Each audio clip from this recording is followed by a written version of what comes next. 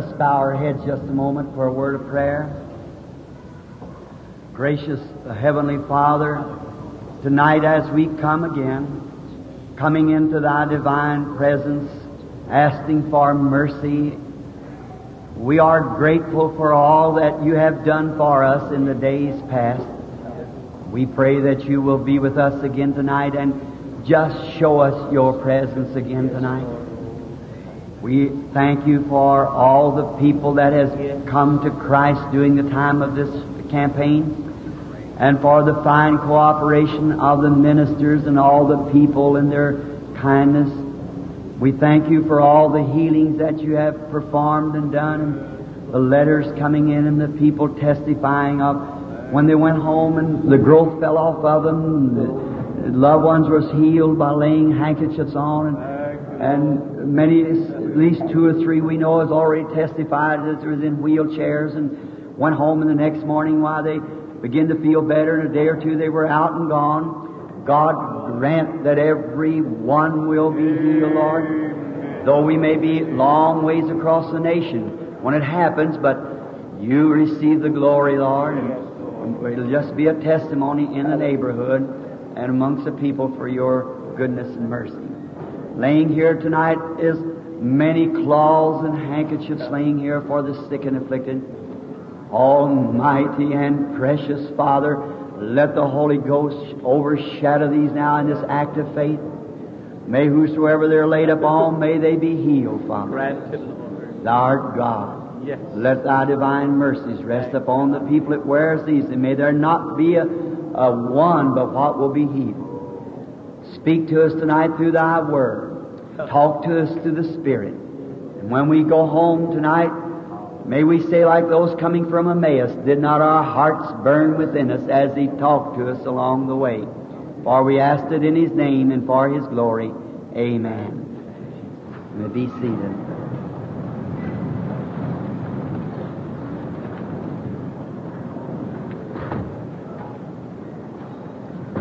Is it all right up in the balconies now? You can hear up there all right on this side? Over on this side? Fine, that's good. I met some friends at the door there, and they were a little late, and they couldn't get down here on this floor, so I told them I didn't know whether he's hearing too good up there, but I'm glad it's all right now. Tomorrow afternoon is sad to say, but the closing of this campaign certainly has been a great time for us. And we're appreciating everything, the kindness and all that's been done. We thank You with all of our heart and trust that You will be with us tomorrow afternoon. Now there's strangers here from other cities. The motel where I'm staying is packed full, and from other motels. And when you're here now in the morning, there'll be Sunday school at these churches here, and these full gospel churches here in the valley, and they'll certainly welcome you to any of their services. I suppose they've done been given out where the people are. And come hear these men. You come to hear this type of ministry. These men come up here to represent, and they preach and have the same things that we stand for here. They'll do you good. Bring your little kiddies to the Sunday school and put them in Sunday school. You know, it's a sin to send your children to Sunday school. You know that. Go with them. Don't send them, you go with them. It's a sin to send them, you stay home. So you just go with them. You bring them to Sunday school. And you'll find classes and teachers and so forth. And then we have our Sunday service in the afternoon, because then the churches goes ahead and can have the Sunday night service. And all that's been converted in these meetings, during the time here, we've made the altar calls, and you find out today sin is so dense, the sinners are not interested much more in Christ. You know, I believe He's almost stopped calling to them. You know, there'll be a time when the last sinner will come to Christ and there'll be no more. You know that. Yeah. The body of Christ will not be a freak body. It'll not have one extra finger because of you or I. When the body's completed, The job's finished. God will return His Spirit to the Jews, and the Gentiles will take the rapture. Now, so we want to be sure that everyone, and sometimes maybe here in America, I was thinking today while I was in prayer, how a 10 days revival and just a few converts. Now, overseas, 10 days revival will probably put up 200,000 or maybe a 500,000 converts in a 10 days meeting in Africa or somewhere like that. But, do you know, we've got to saint out every one. See, one soul is worth 10,000 worlds. Some time ago I was standing by in a Coliseum, and I was looking and watching around, looking at art displays, and I seen the analysis of a human body. And there was two young men standing looking at this, and it said that a man that weighed 150 pounds, he was worth 84 cents in chemicals. He had just about enough whitewash in him to sprinkle a hen's nest, and just so much the chemicals was worth 84 cents. One of them boys looked at that and said, "Well, Jim, we're not worth very much, are we?" I thought, that's right. This body's not worth very much. But yet we'll put a $10 hat on top of it, a $50 mink coat, turn up our nose. If it rains, it drowns us. See? We think we're somebody. Dress all up and pretty all up and go out. We take care of that 84 cents. You go into the restaurant and they'd hand you a bowl of soup that had a spider in it, you'd sue the restaurant. You're watching this 84 cents. But you got a soul in there that's worth 10,000 worlds. And you'll poke anything down here. Yeah. World, lust, anything else. And it's eternal. And it's worth 10,000 worlds. But we watch the 84 cents and walk away from the value of 10,000 worlds. Isn't that something? I talked that boy by the shoulder. I said, "That's so, son. We don't have very much in this body. It's just a few chemicals. But the soul that's on the inside of it cost God His Son." Yes. That's right. An old bum, not long ago in Louisville, Kentucky, I believe it was, that he used to pass out tracts on the street. And an automobile hit him and just broke every bone in him almost. They run him up to City Hospital, and he was so bad off till they thought there's no need of fooling with the old fella. So the doctors held a little council and say, he's so bad off, and he's old, he's really not worth it. So they thought the old man couldn't hear him, but he wasn't as dead as they thought he was. So when a few minutes while they said, well, let's just take him back down to his room. And the old man turned his head and said, "Yes, I am worth something too." He said, "I'm worth so much that God gave His only begotten Son that I might have eternal life. And I accepted that 50 years ago, and I've stood on the streets passing tracts ever since." He said, "Today He's sweeter to me than He ever was before." That's right. We place values in the wrong place. See? Sometimes we look at things. You know, when John the Baptist came preaching in the wilderness of Judea, all the prophets had testified at that time, said the high places would be made low, the mountains would strip like little rams, and all the leaves would clap their hands, and what a great event. And how did it turn out? The people who were religious of that day thought that Christ would come down in a chariot from heaven and with a rod of iron. But when He come, what was bringing the Beckelois message was an old preacher half dressed with a piece of sheepskin wrapped around him, whiskers out on his face like a fuzzy worm, and here come Jesus up, just an ordinary man, walking up and was baptized in the water on an old muddy bank of the Jordan. But see, in what man calls great, God calls foolish. What man calls foolish, God calls great. So it's just the human mind is perverted, you see, and it's just opposite to us. Now, you that's been taking notes, and then before we read the Scriptures, you can turn to St. Matthew's Gospel, the 17th chapter, and we'll read. And while we're reading, I would like to say that tomorrow afternoon the prayer cards, we're going to try to give out just all the prayer cards that we can possibly give out tomorrow afternoon, and try to bring everybody that wants to come through the prayer line, bring them through. We can't get all discernment, but we can at least lay hands on the people and pray for them. So you come tomorrow afternoon for the service. That'll be our last service in this campaign, and perhaps the last of these kind of services you'll ever see in your life. The ministry's changing to something that'll be greater. The 17th chapter of St. Matthew. After 6 days, Jesus taken Peter, James, and John his brother, and bringeth them up into a high mountain apart, and was transfigured before them, and his face did shine as the sun, and his raiment was as white as the light. And behold, there appeared unto them Moses and Elias talking with him. Then answered Peter and said unto Jesus, Lord, it's good for us to be here. If thou wilt, let us make thee 3 tabernacles. Make here 3 tabernacles, one for thee, one for Moses, and one for Elias. While he yet spake, behold, a bright cloud overshadowed them, and behold, a voice out of the cloud which said, This is my beloved Son, in whom I am well pleased. Hear ye him. And when the disciples heard it, they fell on their faces and were sore afraid. And Jesus came and touched them and said, Arise, be not afraid.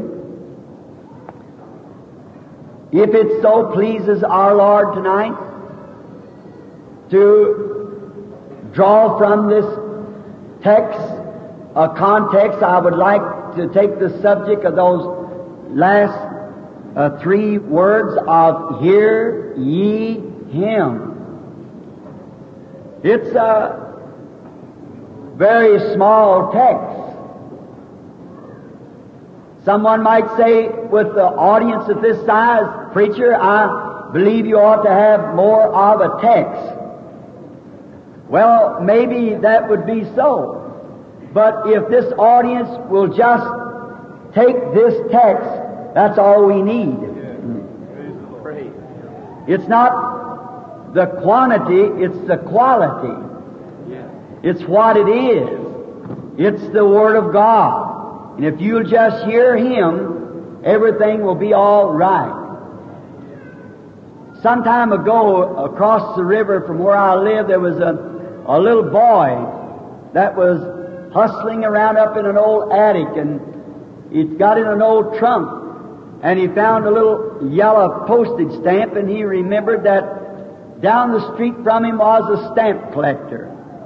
And this collector bought up old stamps, which is a hobby. I bring them from Europe and Asia and everywhere for the stamp collector's share.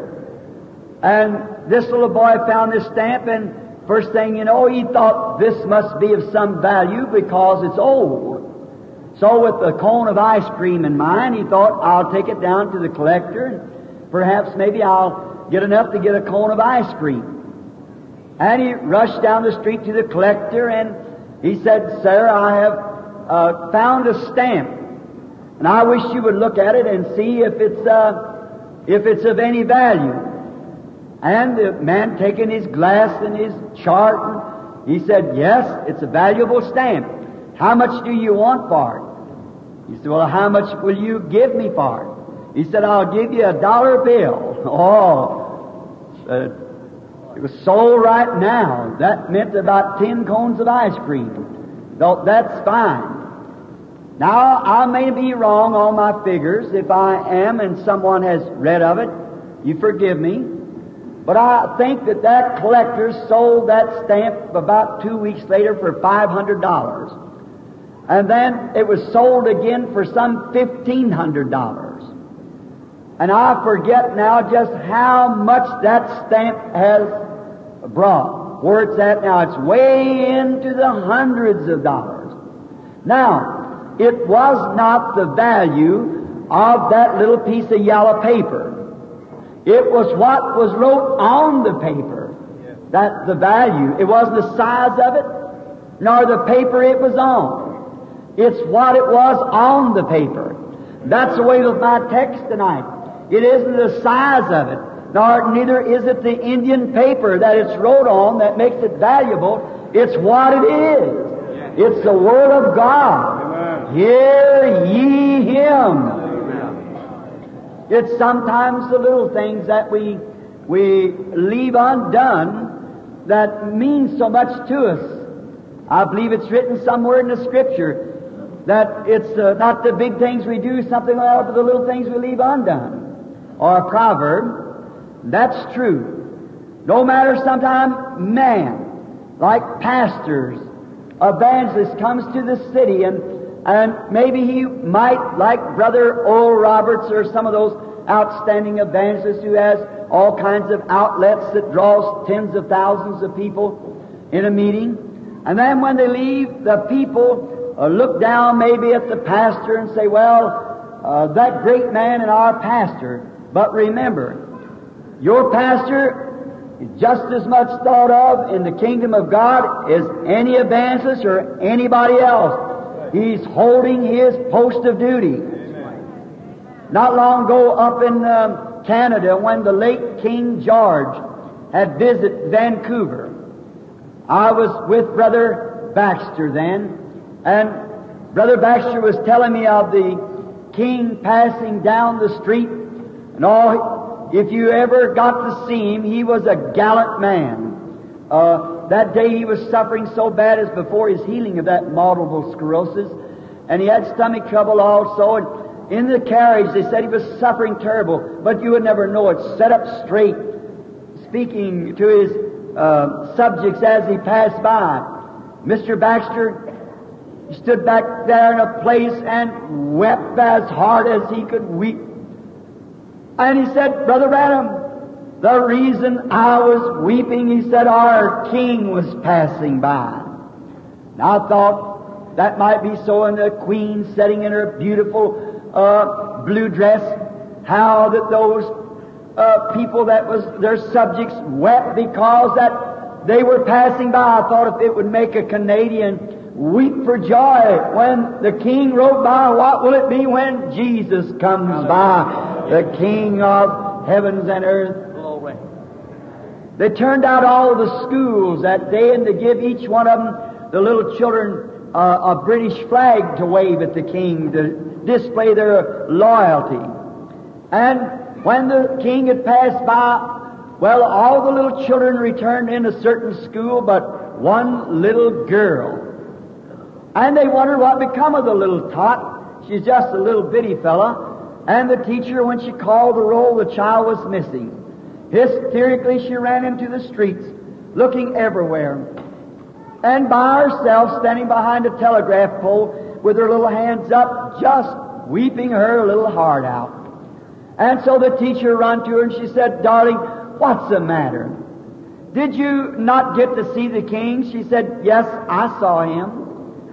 She said, Then did you wave your flag at him? She said, Yes, I waved my flag at him. She said, Then why are you crying? She said, I saw the King, but I'm so little the King didn't see me. And it was breaking her little heart. But that's not the way with Jesus. Hallelujah. No matter how little you are or how little you do, He records everything you do. He knows all about you, whether you are big or whether you are little. He knows all about it, and it's all recorded on His books. And sometimes it's the little things that steps us up to the big things. We got to have all the body of Christ working together. Hear ye Him. That is a word of salvation to everyone that will believe it. That will pass a sinner from death unto life if he'll believe it. That'll take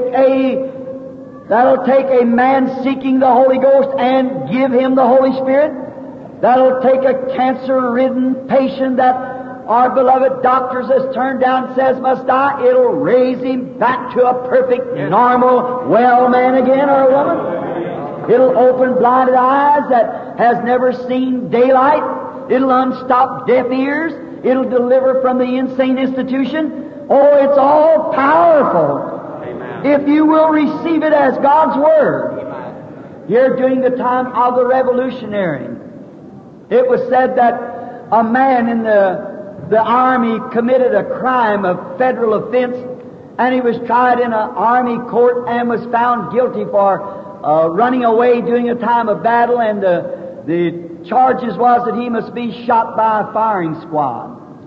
And he was in the prison, and his determined day what he was to die by a firing squad. Some good friend of his said, I'll go and I will go to the highest ranking officer that there is, which in that time was our loving President Abraham Lincoln, a great Christian, great American. And so the man met Mr. Lincoln getting out of a carriage, and he said, Sir, I know that you are a righteous man, a God-fearing man, and you would not take a man's life. But yet a certain man has been found guilty of running, shirking his duty or his place in time of battle, and he's found guilty and's got to die. Sir, just one word from you will pardon the man. Said, won't you please pardon him, sir? And he fell on his knees. Said, the man is nervous, and he got scared, and I've known him since he was a little boy, and said, he really didn't mean to do that, but he's a nervous, and the guns and cannons firing, he run. Mr. Lincoln, in his gentleman and Christian way, took a piece of paper and wrote on there, I pardon this certain man, Abraham Lincoln, signed his name. The man graciously thanked Mr. Lincoln, grabbed a piece of paper, and struck to the prison as hard as he could. Being a civilian, he wasn't allowed to, of course, to enter, and only just by request. And he took the piece of paper to the man. He said, called him a name. He said, my friend, you are pardoned. He said, how do I know that I am pardoned? He said, here's a piece of paper with Mr. Lincoln's name on it. I pardon this man, Abraham Lincoln. And the man stuck it back to the cell and said, don't tempt me. Why would you make life more miserable for me, seeing that my time is to die in the morning, and then here you come to mock me with a little piece of paper like that? If Abraham Lincoln would have pardoned me, it had the seal of the United States, and there'd been a great ceremony about it. He said, sir, that is the signature of Abraham Lincoln. Just the same as this is the Word of Almighty God. Yes. He said, you give this to the executors, and they'll recognize the name of Mr. Lincoln in your pardon. He said, get away from the cage. I don't want to hear no more. And the man refused to receive it, and the next morning he died at the firing squad and died under public execution. And then here's a piece of paper wrote and signed by the president that man's pardon the day before he died, and they shot him anyhow. So then it was tried in the federal courts. And here was the decision of the federal courts of this beloved United States.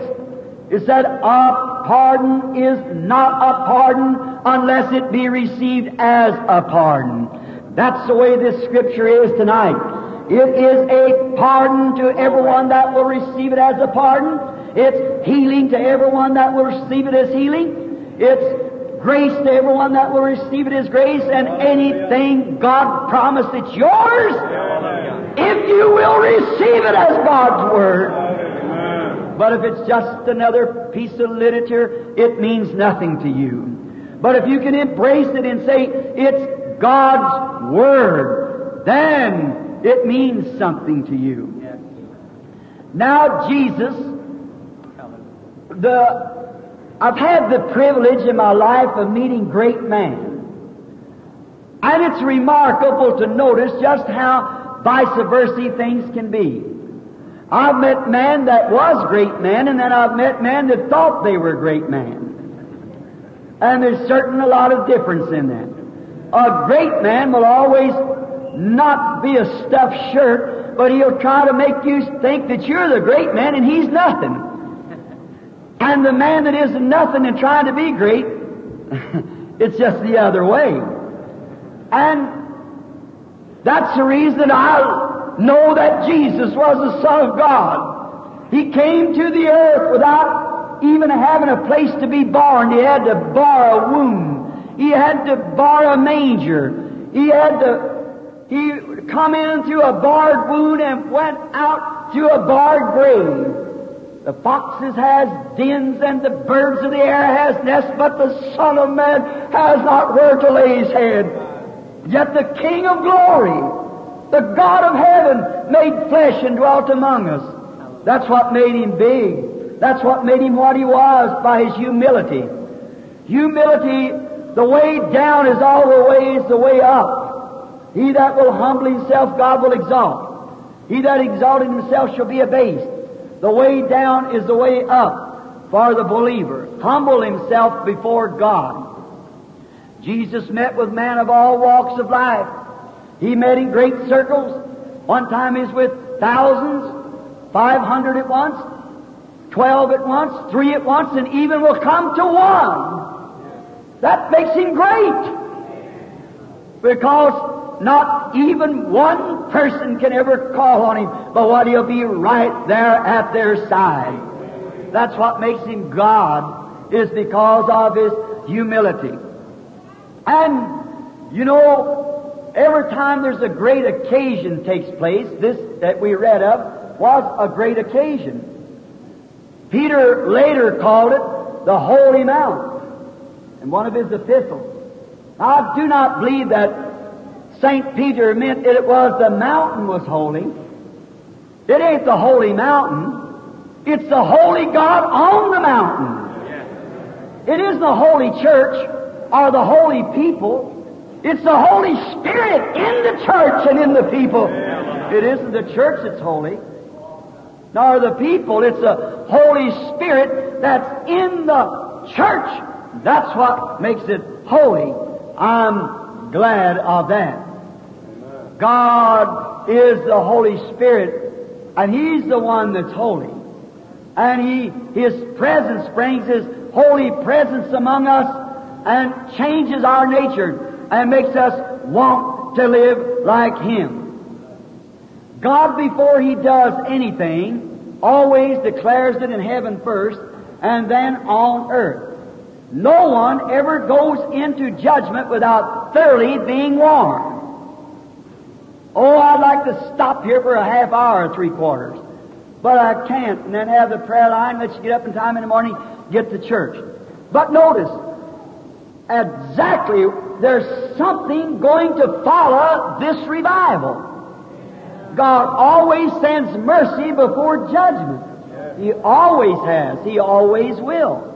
And this great revival that the church has had, a revival of miracles and divine healing and gifts of the Spirit, remember, something follows that. God always sends mercy before judgment. He declares it in the heavens above, like the wise man saw the star, come to worship the Lord Jesus. And then God always makes a witness of what He does. Now we find out that Jesus, this great occasion, He selected 3 men. I always like to think of Peter, James, and John. When He raised Jairus' daughter, He took Peter, James, and John. And that's hope, faith, and charity. Those 3 are a witness. 3 is a witness in the Old Testament. And so this time, this occasion was so great, and the message had to be so great, that God took witness. That's what we are thankful of tonight. What I'm so grateful to God, that this Pentecostal message that we're preaching, God sends a witness. Amen. The Bible said in Hebrews 11, God testifies of His gifts. If a person says anything, a man can say anything. But if God doesn't back it up with His Word and with His presence, then you don't have a witness. So what He says, if He says it, the Bible says it, and the Spirit vindicates it, that's 3 witnesses. then it's truth. It's confirmed. God says that it is so. Oh, then we find God, this occasion was so great. Jesus took faith, hope, and charity, Peter, James, John, and went up into the mountain. Now, this was such a special occasion until he had 3 heavenly witnesses there also. Elijah, Moses, and Jesus. 3 in the earth, 3 in the heaven. He was going to be something that he wanted recorded and remembered. Now, when we find out that after they looked up and they seen that a shadow had overshadowed him, really what God was doing was, in the Old Testament, as the ministering brother know, was placing a sun. Now, I guess 90% of this audience is Pentecostal. So I want just hope it don't hurt, but I just like to make a thought here that's on my heart. Now, where we made the mistake in our Pentecostal realms is when we were become sons of daughters of God, filled with the Holy Ghost, we sat down. That's where we made the vital mistake. Why, you're just then getting ready to go to work. If every person with the baptism of the Holy Ghost would be on fire, like Stephen's and like those on them days, the revival would sweep the country.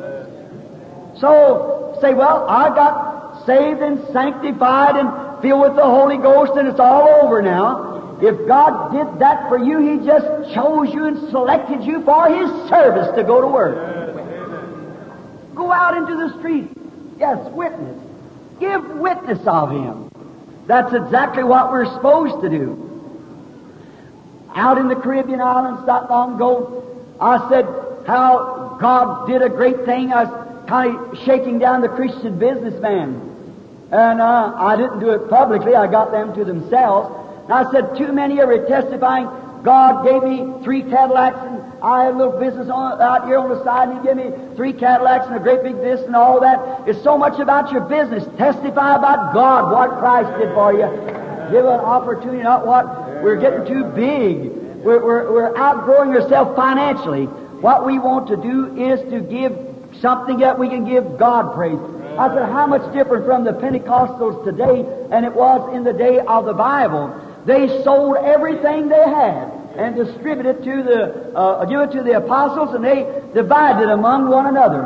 And a certain little fella, nice brother, wonderful man, he said, Brother Branham, that's where they made the biggest mistake they ever made. And I said, how was that, sir? He said, we were sitting out under the moonlight by the side of a swimming pool, or is it Kingston, Jamaica? And he said, here's where they made the mistake. Then after the trouble got started, they didn't have any homes to go to. They made a mistake by selling their homes. I said, the Holy Spirit never makes a mistake. I said they didn't have any home to go to, so they went throughout all the country publishing what God had done. Hallelujah. Yes, preaching, witnessing, testifying. They had no home to go to. They were truly pilgrims and strangers Abraham seen. God never makes a mistake. Never. We're trying to, I was thinking my daughter-in-law there, and I was singing the other night going home, covet not this world's vain riches that so rapidly decay. Build your hopes on things eternal. They shall never pass away. Hold to God's unchanging hand. Oh, I'm so glad to have a hold of that hand. Now, in the Old Testament, we read in there, and Paul explained it over in different epistles and so forth, that a child that was born in a family, as soon as he was born, he was a son.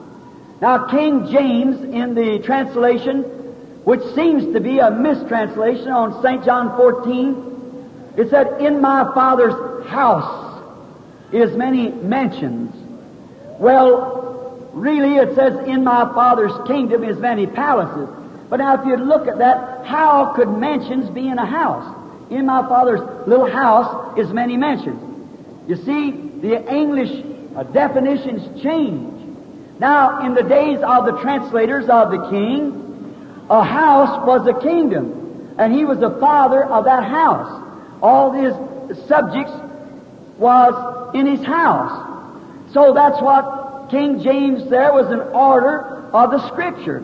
For when a man owned a great big place, so nice big farm, he had many tenants all around over this place. And he was a busy man. He had to go from place to place. And then when a son was born in his house, they didn't have such as we have today, public schools and so forth, like this beautiful Eisenhower building that we're in tonight. They didn't have it in those days. They had to hire tutors to raise their children. Now, when a son was born, he was a son as soon as he was born. He was a born son to that home. But yet he didn't have any inheritance until he come to a place that he had proved himself a son. And then when he was proved to be a son, then he was adopted into the family, and the law of adoption made him equal holders with his father. Now there's where a Pentecostal church failed. When they become sons, they settle down. Said, this is it. We've got our church, we've got our denomination, and we just keep adding more. No, that isn't it. That isn't what we'll build a better building. That's good. Add more to the church. That's good. But God made you a son to give you a trial to see how you're going to act with it. Now, this father tried to look around and find the very best tutor that he could find for his child. Now, that was his son. And he didn't want some renegade trying to raise his child. He wanted a man that would be honest. He wanted a man not would try to get a feather in his hat to tell the father, oh, the son's doing well when he's not. He wanted a man that would be honest and bring him the right kind of a report and see how this child was being raised. So he'd search out and find the very best tutor he could find. And that was a type of what God was doing.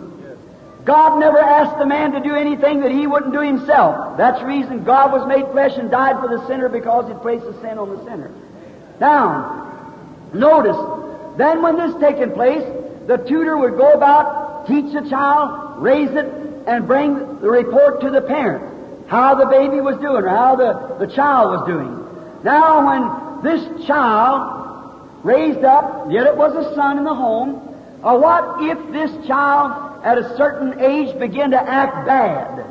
Now that tutor had to be an honest man to bring the right report to the parent. Now when God set his sons out, sons and daughters, he got a tutor, a raiser for that sons and daughters. And it wasn't a bishop, neither was it a cardinal. He couldn't trust them. So he got the best there was in heaven to raise his church. The Holy Spirit. He's the tutor of the church. And he's honest. He'll tell the Father just exactly what we're doing. He'll not hold back one thing. He'll be honest before the Father how his children's progressing. Now, that's the reason he picked that one. There was no better he could find than to have the Holy Spirit. We've adopted everything else but the Holy Spirit. We don't want the Holy Spirit to teach us. We want to let the bishop tell us what to do, or the cardinals or somebody to tell us what to do. No make any difference what they say. If it's contrary to God's Word and the leading of the Holy Spirit, listen to the Holy Spirit, for that's your tutor. Amen. If they say the days of miracles is past, let it be a lie, because God said He's the same yesterday, today, and forever. Hallelujah. If they say the Holy Ghost was only for the disciples, Peter said on the day of Pentecost, it's for you and for your children, and for them it's far off, even as many as the Lord our God shall call. We have no business tampering with it. Some time ago I was preaching on the subject of Isaiah 1:18. Is there no balm in Gilead? is there no physician there? And it's just like a man dying on the doctor's steps refused to take his medicine. It ain't the doctor's fault, it ain't the medicine's fault. It's the man because he won't take the medicine. That's the way it is with the church today. We got balm. We got physicians. We got medicine. But sinners die in their seats in their churches and go to torment because they refuse to take the medicine. It ain't the doctor's fault. It ain't the medicine's fault. It's the man's fault that won't come. That's right. We got balm in Gilead. On the day of Pentecost when the balm was poured out, we had a doctor there. His name was Dr. Simon Peter. And he wrote a prescription. And they said, what can we do to get inoculated from this sin question? There was a time when there was no inoculation, but we got it now. Now how can we do to get over this? What'd you tell him, Dr. Simon Peter? He said, repent every one of you, and be baptized in the name of Jesus Christ for the remission of your sins, and you shall receive the gift of the Holy Ghost, for the promise, the prescription. Hallelujah! This prescription, what the prescription writes is the Holy Ghost. This prescription is good for this generation and that generation and every one that the Lord our God shall call. It's a cure for sin. A double cure for sin and sickness. Now, if you take a prescription, a doctor that writes out a prescription, he studied that medicine. And he has to put poison in there to kill germs. And he has to put antidote in there to take the place that it won't kill you. And if some of these little quack druggists are supposed to be doctors, tries to tamper with that prescription, it'll kill the patient. That's what's the matter today. They're killing, spiritually dying, because they're substituting a handshake instead of the baptism of the Holy Ghost. And they're killing the patient. Leave the prescription. Peter said it's for every generation after this. Don't fool with that prescription. Take it like it's wrote. The Holy Ghost, he said, is for each generation. After this, repentance, water baptism, and you will receive the Holy Ghost. We have no right to say, oh, water baptism's all right, sure. Come up, we'll baptize you. The right hand of fellowship, and that does it. No, sir. Now, I'll tell you, the way they find medicine, they take a guinea pig and they inoculate this guinea pig and try it on him. If it works, they'll give it to you. Sometimes it'll kill you too, because all human bodies are not like guinea pigs. But when God's going to try this inoculation, He never tried on a guinea pig. He put it on His Son, and it helped. Amen. When they spit in His face, He said nothing about it. When they asked Him to go 1 mile, He went 2. Then in death it helped, and in the resurrection it helped. Never one of these people won't know for this inoculation. And there it is. And the same results that the medicine did on that people. Now, medicine will make one person act one way to one another. But when the Holy Ghost medicine comes, it makes them everyone act the same.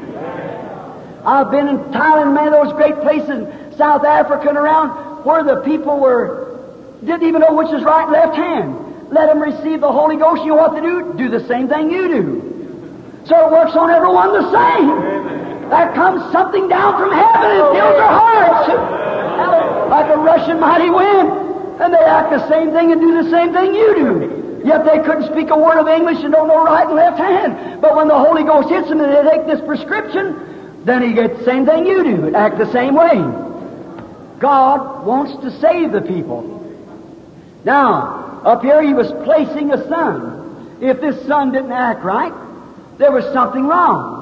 Then he had to go to the father, and imagine the embarrassment of the tutor going up to the father and saying, Sir, how is my son doing? Oh, I must feel ashamed. He's not doing very well. He just won't listen. Wonder what the Holy Spirit says when He comes before the Father with the character of some of His people here on earth. When He goes up there and have to say, Father, your daughters are wearing man's clothes. They're bobbing off their hair. Well, haven't I got any doctors? Sure. Anybody tell them about it? Yes. They're staying home on Wednesday night to watch We Love Susie or whatever what that thing is. They won't go to church. They go fishing on Sunday morning instead of going to Sunday school. Oh, my. Well, how can he do anything with that son? He's a renegade. There's nothing to him. Yes, their church is practicing rock and roll. That new hellish dance they got down there. Some of them guys with this year ducktail haircut sitting up there and carrying on the way they do it. Oh, a lot of your people's going right on to it, and many of those so-called doctors are permitting it. What are they doing with my prescription? Oh, they ignored it, said it was for another day. What do you think he must think? Why, he must think that many of the pastors smoke cigarettes, drink liquor, play cards. Think of that. They're doing it. I travel across the nation and around the world. I know it's the truth. Certainly. Oh, it's a terrible thing how the Holy Spirit must blush in the presence of God to say how the church is doing. Oh, it must be a terrible thing. Now, that child in the Old Testament, he never had any inheritance. Well, the father couldn't trust him with anything. What kind of a fellow would he be? But he couldn't trust him. He was always a son, but he never had any inheritance. And if you don't watch Pentecostal church, that's going to be our lot. No inheritance. But notice, the Bible said that the world today is groaning, waiting for the manifestations of the sons of God. God's sons to be manifested. The world is awaiting for that, for the time to come. That when God's sons, who is the ruler of the earth, God put people on the earth, man, to control the earth. The Bible said that a man is a God. Did you know that? He sure is. Jesus says, "It's not written in your laws that you're gods." And if they're gods, the prophets, who the Word of God came to, how can you condemn me when I say I'm the Son of God? See, they're gods, fallen gods. They get a domain, the world. They're supposed to take care of it, the trees and animal life. Everything's waiting for the manifestations of the sons of God, when they'll be manifested on the earth. Oh, come, Lord Jesus, is my prayer. Oh, that great millennium, when they'll be manifested. We're getting ready now for this time to come. The church has got to get ready. Notice as we go a little farther. Now, if this son was kind of a renegade boy and he did not obey the father, while the tutor blushed and while the father never could give him anything. But what if he was a good boy? And when the father says, "How is my son progressing?" Oh, the tutor says, "Father, you know what? Your boy is just exactly like you. He's about your business. He does it just the way you would do it. Wow, the whole kingdom here can see your reflection right in that boy." Oh. That's what we want. That's it. Reflections of Jesus Christ. In the old world, they used to take the gold and the beater would beat the dross out of it, and how he knowed he had it all out when his own reflection come into the gold. He had all the dirt out of it and all the dross. And that's the way God does His church. He beats it with the power of the gospel. Telling them, turning them over, giving them on this side and on that side, and beating out all the world and all the doubt until the reflection of Jesus Christ comes back into the church. That the church can see Jesus Christ the same yesterday, today, and forever. Until we can see the reflection, the church moving in the power of God, just like Jesus was here on earth. He's reflecting Himself in the church. Now how the Holy Spirit go up and say, "Oh, that church, while the signs and wonders and reflection of your life is perfect. They're performing everything that you did, just like you said. And are they up and at it? Wow, there are some ones that's got real character." That's what the Bible wants us to do. That's what God wants us to do. That's what the Holy Spirit wants us to do. But I was telling him the breakfast the other morning with the brothers. Down in the South where they used to have the slavery, they had an old buyers that come by and buy slaves just like you buy cars on a lot. They get a bill of sales for it. He's selling human life like that. As slaves. God made man. Man made slaves. God didn't intend no man to be a slave to another. Care of his race, color, or creed. You're not a slave. You're a free-born servant of God. He don't want nobody to be slaves. Nothing to dominate over us but himself. So they'd go by and get maybe a man that was a big strong man, had a little bitty spindly wife, take him away from her, breed him to a big heavy woman, make better slaves. Well, it was ungodly, like animals. Them people are people because their color was different. Jesus Christ died to save that people. As much human as anybody else. And they'd go by there, and one day a broker came by and he said at an old plantation, I'd like to see how many slaves you got. So they got around 100. And he went out there, and the slaves away from home, they were sad. They know they'd never see Papa and Mama again. They'd never see their children anymore. They'd take whips and whip them to make them work. And they noticed one young man there, they didn't have to whip him. Chest out, chin up, walk with pride. And so that broker said, I'd like to buy that slave. Oh, he said, he's not for sale. He said, is he a boss over the rest of them? He said, no, he's a slave. He said, maybe you feed him different than you feed the rest of them. He said, no, they all eat in the galley together out there. He said, what makes him so much different from the rest of them? Why, he's just up and at it. You don't have to whip him. He's right at the job all the time. He said, why is it? He said, I wondered too till I found out that over in the homeland, his father is the king of the tribe. And yet he's an alien away from home, but he still knows he's the son of a king, and he conducts himself like one. Hallelujah! That's what the Pentecostal church ought to do. That we are made fun of and called every kind of a name that can be. We are to conduct ourselves like sons and daughters of God because God is our King. Women are to dress and act like ladies. Men are to be man. Are to be sons and daughters of God. Our character, our testimony are to stand high in the city. The Bible said that you are the salt of the earth. The salt's the Savior if it contacts. But salt here and meat there will never save the meat. You've got to put the salt and meat together. And salt creates a thirst. I tell you what we need tonight is to be so salty till we make men and women thirst to be like you. Long say, there if there ever was a Christian. I don't go to her church, but she's really a Christian. There's the man. I don't go to his church, I go to the church, but if there ever was a Christian, there's one of them. That's what we want. Amen. That's the kind of a character that God wants the Holy Spirit to bring record to Him. Oh, if this boy was a good boy, his life of God reflected in him, life of his father reflected in him. Now we're sons of God, then God ought to reflect His life in you. Jesus said, if I do not the works of my Father, then believe me not. But if I do the works of my Father, believe the works. There you are. We are to be reflecting the life of God in our life. God ought to reflect. We ought to have all the doubt and everything so beat out of us in such a place that when God wants to say, I see one of my children there, he's got so-and-so. One of mine here, he'll not get squirming and go on jumping from place to place. He believes my word. He stands right there. Right out at the top. Yes, sir. Nothing can make him change because he's reflecting my life.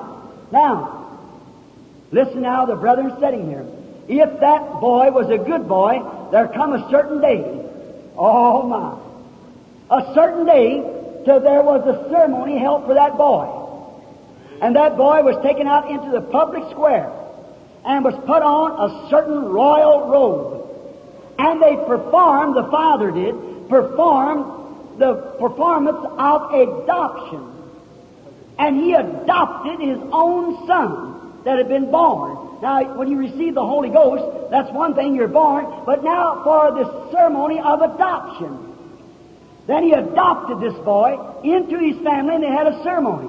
Now, if they'd write checks, anything that boy did was just as good, his name was just as good on the check as his father after that adoption.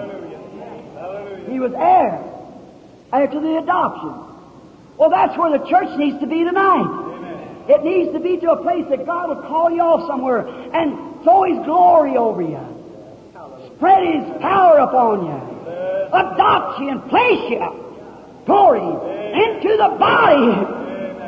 Well, when you speak, something happens. That's what the church is needing tonight. But if our character goes down instead of going up, how's He going to do it? We've got to continue to believe every work of God and seek after righteousness and do that which is right in the sight of God.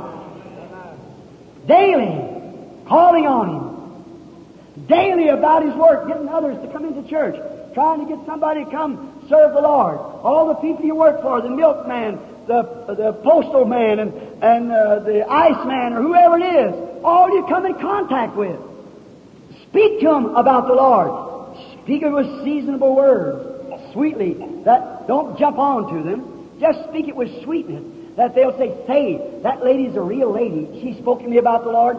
That man, I never seen such a man. He's the nicest man I ever met. You know, I'd like to have his religion. That's what they think about, his religion. But a religion is a covering. That's right. And our covering is not, we're Methodist, Baptist, Presbyterian, Pentecostal. Our covering is the blood of Jesus Christ. That's our covering, our religion. Now, notice this. Then, when this adoption comes, that boy's name was just as good as his daddy. He was heir of all things then. All his father had, so did he have. Now Jesus said, He that believeth on me, the works that I do, shall he do also. He'll be able to do the same thing that I do. Now God was proving here what He was doing to His own Son. It pleased Him. Now look, they was all standing there, and there's a great thing, and God called 3 heavenly witnesses and 3 earthly witnesses to witness it, that like it is in the Old Testament, they had witnesses out there to see that this adoption was done. Now, what did God do to His Son? They went out there on this mountain, and all of a sudden, there come a big white cloud down and overshadowed Jesus, and His clothes shine like the sun. His raiment, what was it? That special robe of adoption. Amen. Special robe of adoption. And He overshadowed Him. And said, I'm adopting my Son. This is my beloved Son. Hear ye Him. He's the one. Oh, you know, when supernatural is done, it gets man excited. That's what's happened in our revival. And the Pentecostal revival. Always happens that way. When Moses come up out of Egypt, the supernatural had been done. The uncircumcised went with him, flew to the camp after a while.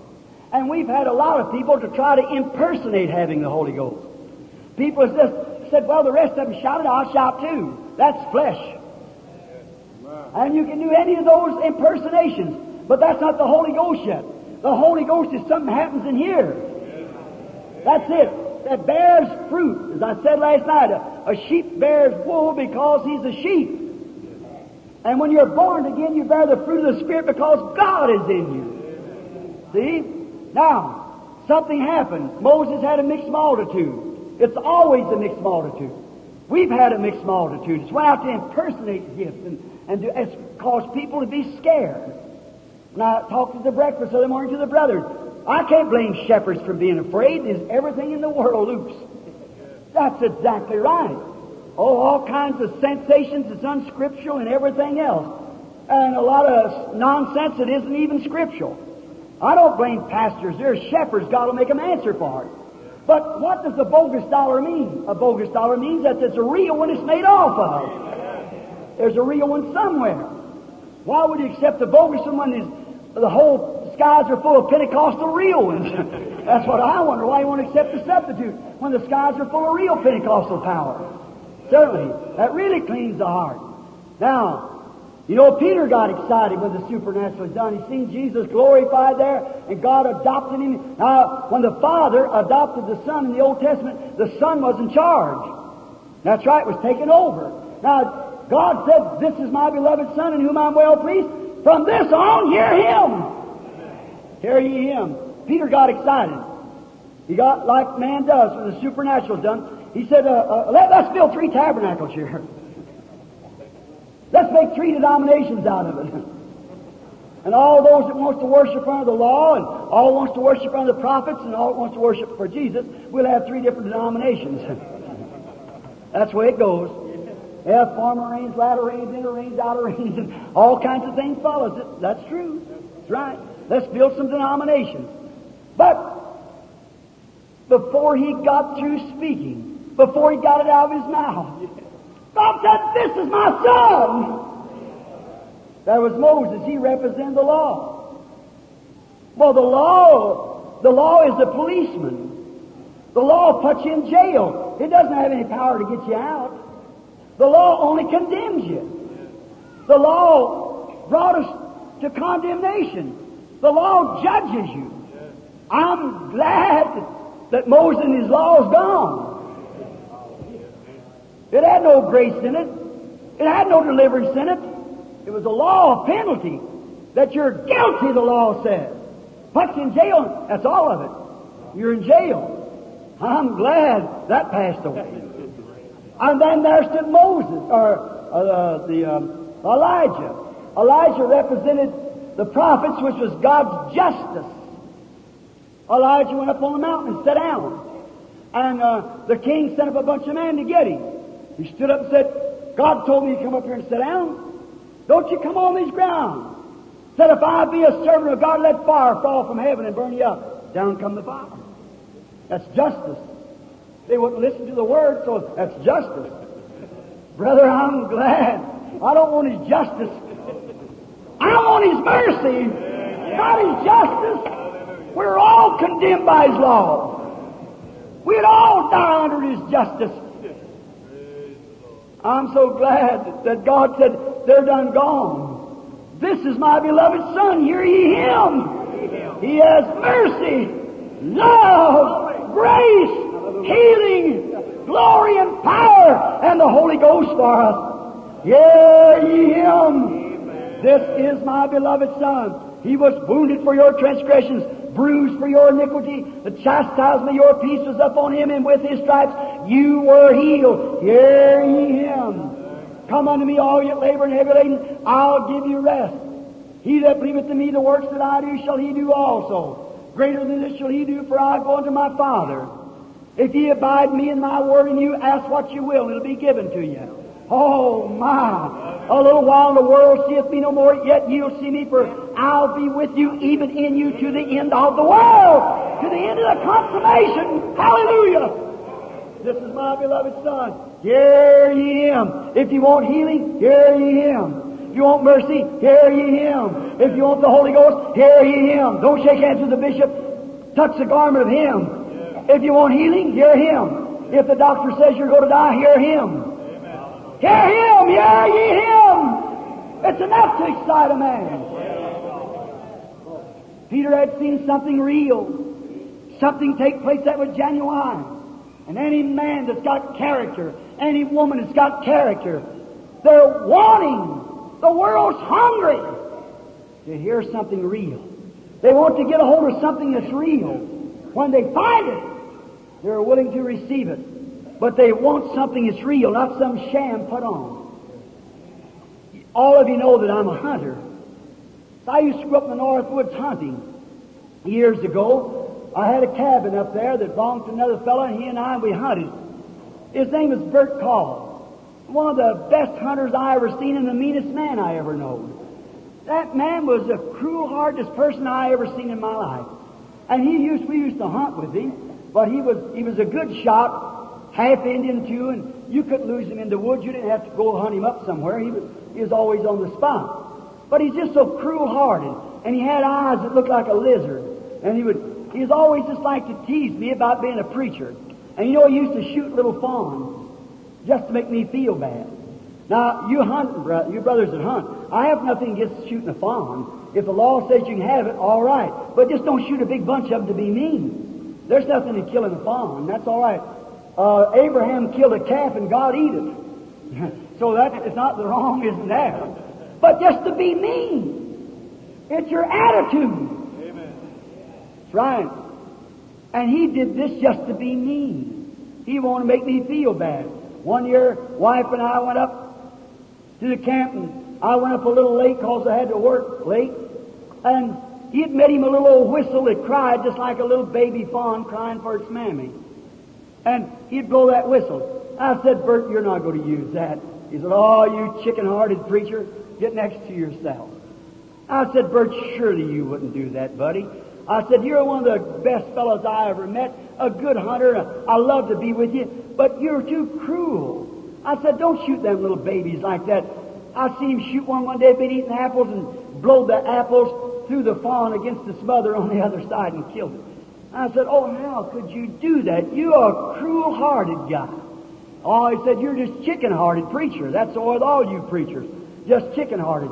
I said, he said, I thought you was a hunter. I said, I'm a hunter, but I'm not a killer. I said, that's a killer. That's as bad as Hitler. I said, to do a thing like that. Oh, we went hunting that day, and it was late in the season. And them white-tailed deer up there, you think Houdini was a escape artist, you'll see one of them after the few guns is fired. And they really are hard to find. There's about, I guess about 1.5 foot of snow on the ground, good tracking weather. And we went all out, gone to noon, and we always put a thermos bottle full of hot chocolate. It's got a lot of stimulation to it, and a couple of sandwiches. And about noon, we'd sit down and eat these sandwiches when we went up over Cherry Mountain and over the Presidential Range and so forth. Then we'd come back down through the gaps. He'd take one way and me another, coming back to the camp, get in that night. So we'd hunt it all morning and get kind of late in the day, and we come to a little opening just about the size of this auditorium. Now, anyone that hunts deer knows about 11 o'clock in the day, deers are laying down. And especially if they've been hunted much, they'll hide and stay there and starve themselves to death or eat by the moonlight. And then it's hard to find them. And if they come out at all, it'll be real late in the evening, real early in the morning. They get back in that undergrowth and blow down and hide. And them little whitetails are really good at it. So we stopped there. We hadn't even seen a track. And Bert kind of stooped down, eyes of the snowdrift. And he stooped down. He went back in his shirt. I thought, well, he's going after his thermos bottle now. We'll have a sandwich. And I set my gun down. And when he come out, he looked up at me with them lizard eyes and had this little old whistle. I said, Bert, you're not going to blow that. He said, oh, preacher, get next to yourself. And he blowed that little whistle, and it sounded just like a little baby fawn crying for its mother. And when he did that, just across that opening, a great big mother doe stood up. Now the doe is the mother deer. Stood up. She was so close I could even see those big brown eyes and them great big ears like that standing up. She heard that baby. She was a mother. And the baby was in trouble. It cried. She stomped a little bit. Old Bert looked up at me again. I said, oh, don't do that, Bert. And he blowed it again. And she walked right out into the open. Now, brother, that's unusual for that deer. And I could almost see the veins in her face. That big, pretty thing standing there. And I seen old Bert put that shell of 30-06 up there, raised up that rifle. He's a dead shot. That telescope hair laid right across her loyal heart. Now, she wasn't just acting up. There was something in her. There was a mother. The baby was in trouble. When the bolt went down, the deer heard the bolt fall. When he pulled a bolt over it, the shell clicked into the barrel from the magazine. And when it clicked down like that, she turned. And she looked, and she saw the hunter. I just had to bow my head. She looked. Do you think she run? No, sir. She seen the hunter. She looked at him for a moment. And she turned off, trying to find where that baby was. She wasn't a hypocrite. She was a mother. There was something in her, regardless of living or dying. Her baby was in trouble. And whether she died or not, she was going to find that baby. And I said, Bert, you're not going to do that. I see him level up. I know within a second or two he'd blow that loyal heart of that mother plumb to the other side of her. That big 180 grain mushroom bullet would blow her heart out on the other side. I thought, Bert, how can you be so mean to do a thing like that? Blow that loyal heart of that mother standing there with a real loyal heart. Even in the face of death, she didn't care. Her baby was in trouble. Hunt her, shoot her not. She's going to find that baby. How could you be so cruel to do that? He wasn't noticing me.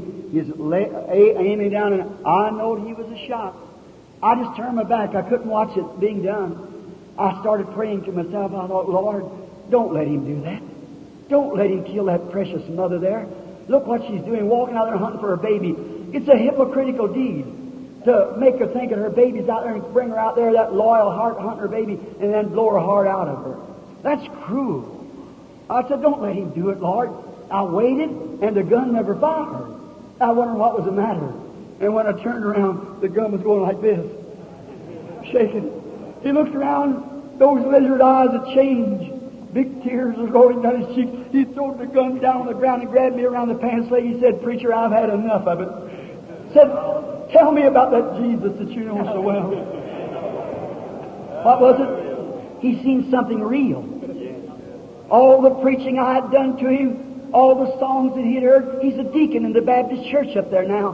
What was the matter? When he seen something real. He seen something that wasn't hypocritical. He seen something that was real put on a display. Jesus said if they hold a piece of rocks, will immediately cry out. Brother, sister, people want to see something's real. They want something that they can see that's genuine. And God's got it for you tonight. That's His beloved Son. Hear ye Him. He's the one who can give you that real, genuine. Not something you say, well, a Christian ought to act like this, but a real display of real Christianity. This is my beloved Son. Hear ye Him, said the Lord. Let us bow our heads just a moment for prayer. While you have your heads bowed just a moment, I'm going to ask you a sincere question. And I want the sincerity of your heart. Now, just let the Holy Spirit and I alone look, if you will. Everyone praying. How many of you in here would like to say to God, make me as much Christian for you as give me the same love for you that old mother dear had for her fawn? Regardless of what comes or goes, God bless you, God bless you. Oh, just look all over the building, up the balconies. Almost 100%. Hands up. Frankly, mine's up too. God, will in me thy will to do. Create in me, Lord. Create in me a greater hunger. Create in me, in this church, your body. Create in us the spirit of your sons and daughters. Make us real, Lord. Make us real. We love you, Father. Give us your spirit. We hear Him speaking to us night after night. We hear Him through the Bible as the pastor teaches us. We hear Him in His gifts as He speaks out, showing Himself the same yesterday, today, and forever. God, give us that real loyal faith, that real loyal love that'll make us love you like that mother dear loved her baby. Lord, bless Bert tonight. He perhaps doesn't know I'm telling this story way over here in the West.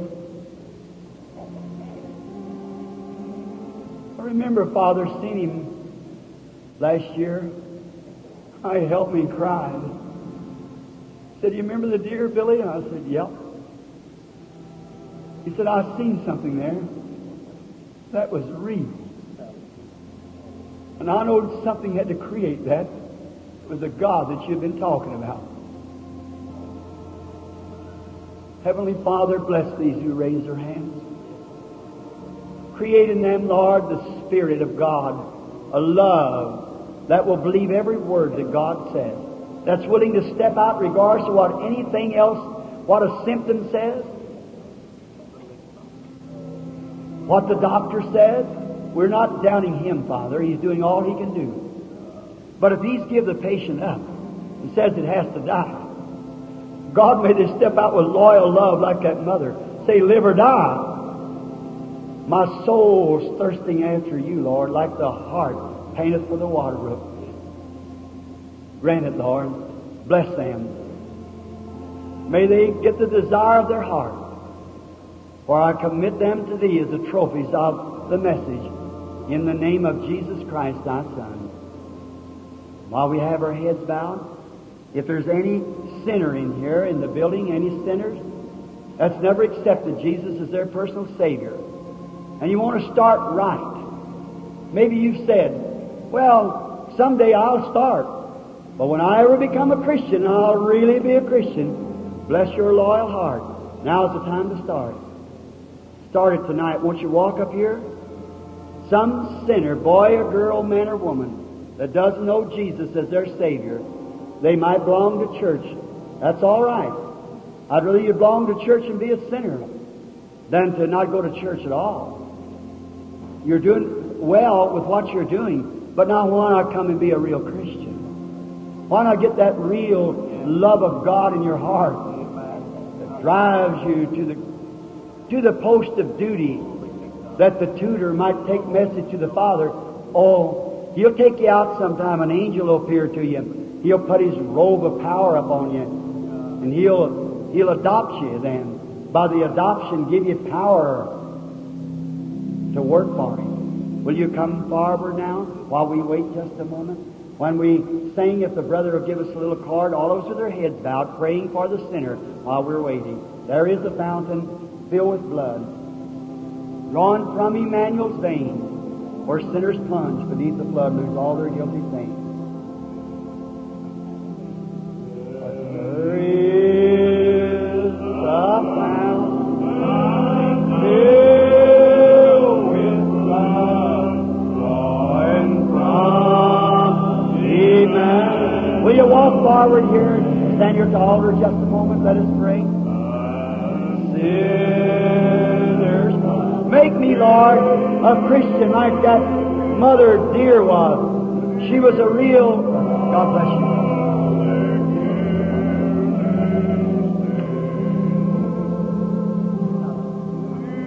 Won't you come now with this man here, one man in this audience, coming out, deep conviction, lose all their guilty stain,